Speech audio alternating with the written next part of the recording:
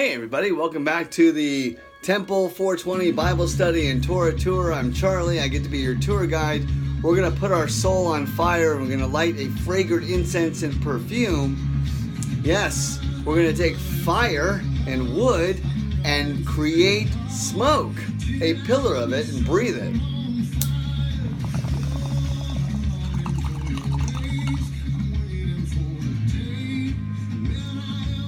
You know, something that's really interesting that I noticed is that if you look at a bong, okay, it's got this long tube and this big bowl at the bottom, right? It's a golden bowl full of incense. Ironically, we have this big windpipe, and a big bowl waiting for it. So we take the bong, God put us into a bong shape, and we are sort of in the figure of a tree at that point. Anyways, we're in Exodus 3. We're going through the burning bush. Moses is talking to a bush. In his head, of course. There's no one else there. But you can have the conversation with the voice that reminds you where your keys are. If you can believe in the fact that you're not going insane. And that's where people get caught. They're like, oh, I can't be having this conversation with myself. And I'm like, oh no, yes I can, because I have no more diseases from the guy who sends them. So I totally believe in the burning bush. And listen to what God says. Actually, God says, I have seen my people. I'm going to come down and rescue them. Great. He's going to come down in his form.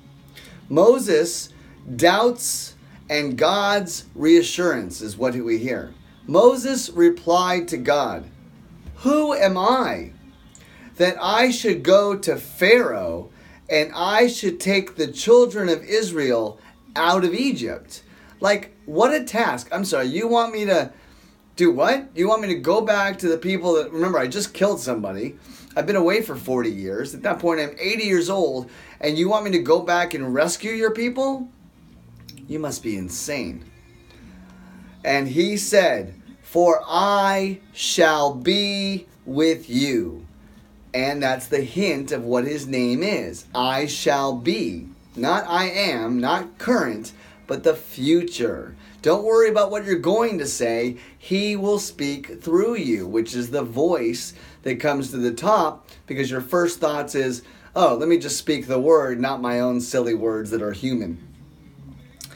Now here it is. For I shall be with you.